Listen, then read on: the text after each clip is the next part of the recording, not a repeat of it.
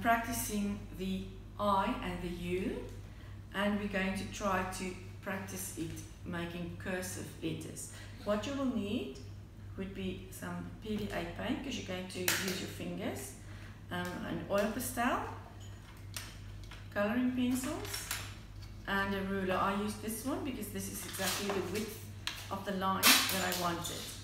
So first of all, you have to cut the card according to size, and then inside the card you are going to use a little bit of double-sided tape or a glue stick. If you use double-sided tape, that's also good because it's good practice for fine motor skills for when you remove the strip. And you're going to stick it in there so that you can have a little card like this. Next, you are going to use your card and make the letters. We'll start with the I, and the I is down the inset, dot for the head, but because it's going to be cursive, we are going to finish it before we try putting the dots. Straight down, straight down, straight down. The next one we're going to do is the U.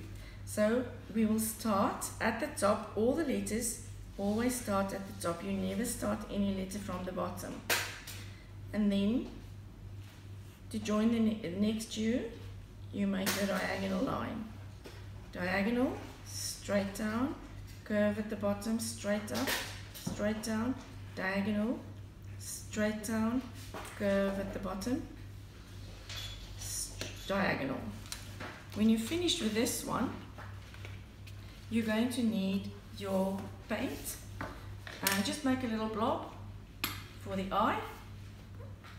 I'm going to use green for the eye, so I'll just dip my finger in. The children's fingers are a little bit smaller, so that'll work. And you go down, diagonal up, straight down, diagonal up, down, diagonal up, straight down, diagonal up, straight down, diagonal up.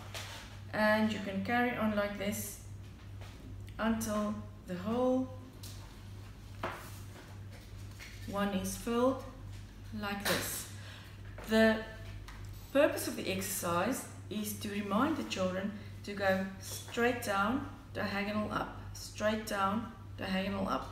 They can do it again over the same line, doesn't matter, until you can see the yellow properly. And when you're finished, you'll have your card, and you can write your message inside your card to whomever you would like to make this. There you go.